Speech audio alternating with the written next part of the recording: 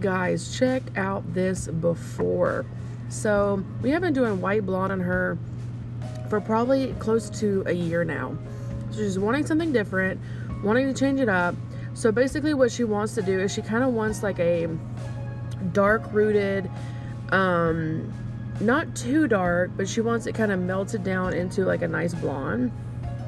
I'll post the picture of what kind of her goal was and what we ended up getting. So right now what I'm doing is I'm breaking the base with 8BB. Obviously, you know, her hair is naturally dark. And so some people would ask me, why would you break the base at this point? But you see how far her roots are. I haven't seen her in 2 months. So in this, I need to make sure that I have enough of a softer line so that when I go in there with a dark, I'm not having to deal with her root being so far, because she doesn't want it too dark at the root. She just wants a little kind of root, like half inch. So I'm going through with 8BB with Winn Pro, and I am lifting that base just to kind of like 10 minutes. I'm not wanting to get it to a blonde. I'm just wanting to soften that root up. And of course the BB is double ash, so that prevents any kind of warmth at that root that I could control, because again, you know, if I'm lifting from any point of a level 5 and below, I'm gonna get warm. So that ash is just gonna combat that. Okay, so this is the result of doing the 8BB on her roots. And so I did that with 20 volume. And if only you guys, if I could keep the audio on this video, because this client is hilarious.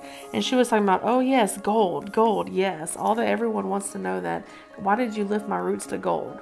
The importance of this, and the reason why I decided to show this part, is because I have to break up that dark.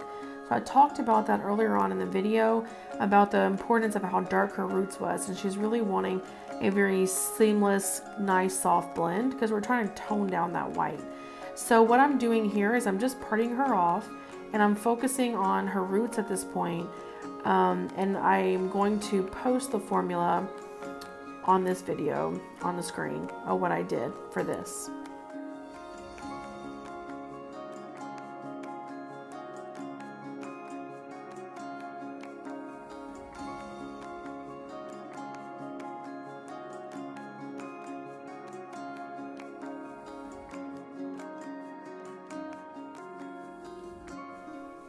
Okay, so now I have fast forwarded to the part where I'm actually going to start blending the color that I'm trying to transition down into. So the roots, I did a 7B from Winn, and that's a 7 ash.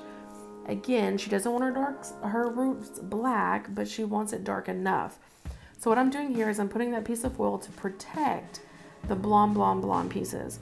Now I will warn you, I am a very messy stylist, so I'm trying to do better, and clean sectioning is always important when it comes to these kind of techniques, especially when you're trying to get a very soft blend. So what I'm doing now is I am dragging that initial root color down. So I'm going up underneath the hair, not just on top. So I'm making sure that I have good saturation, especially when I'm trying to cover that gold, because even though that I was trying to break that base, I have to combat warmth now, because I've created that problem for myself by breaking up that base. So now I'm going in there, and I'm going in there with a 7 ash, which is a 7B and Winn color, and I'm going up underneath these panels to really define and saturate that root line.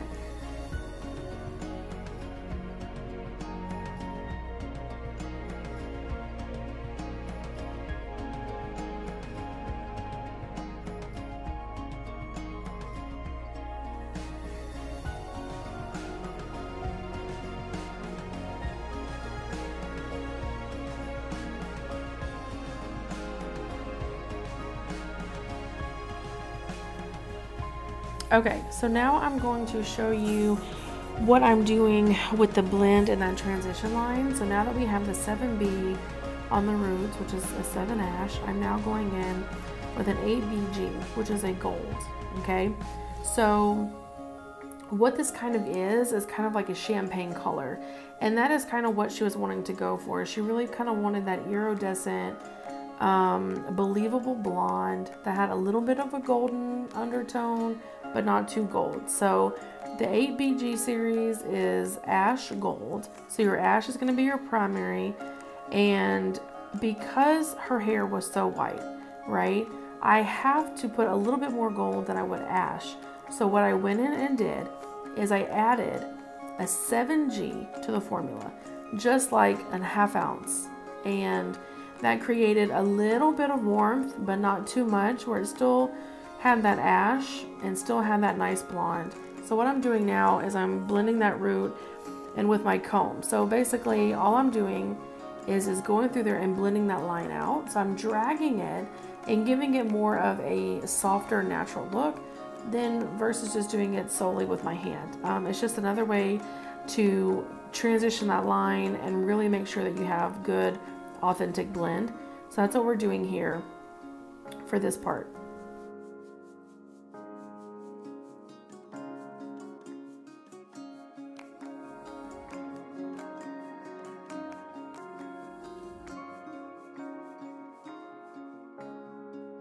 So because I am a perfectionist, I had to go back in there because when I rinsed her out, I still saw a little bit too much gold at the root. And I just knew that over a period of time, when it faded, it wasn't going to fade pretty. So what I did was I went back in with the Envelop series, which is Jack Winn's permanent line, 5N. I did equal parts of 5N and their dark ash additive. And this is how this is why it looks green. But it's toning all that gold, and so I dragged it just a little bit to blend in with what we've already done. What? This is the final product. Guys, it turned out beautiful. It's the exact champagne color that she's wanting. We toned down that white iciness because she's trying to go something for a little bit more low maintenance. And guys, this color turned out beautiful. Let me know what you guys think.